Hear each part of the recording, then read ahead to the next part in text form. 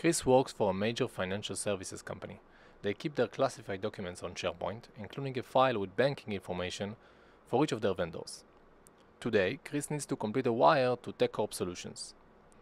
To do that, Chris will use Copilot and ask for the relevant banking information to get a quick response.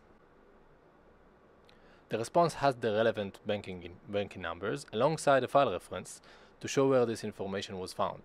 This reference is crucial for two reasons: to prevent hallucinations and to give confidence in the response. Copilot found this information in a file last modified by Chris, so Chris can trust the response and move forward with the wire.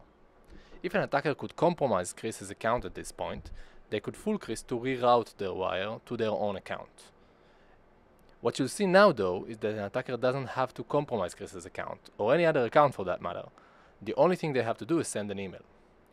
So Chris gets an email, which looks short but not malicious. By the way, it doesn't matter if Chris opens the email or not, the attack will still work. Now Chris asks the same question of Copilot, but this time, check out the response. The banking details have changed to the attacker's account, while the reference remains the same. This is the file that holds the legitimate information. Also, note that Copilot doesn't mention any email or conflicting data. Chris, of course, trusts the response and moves forward with the wire.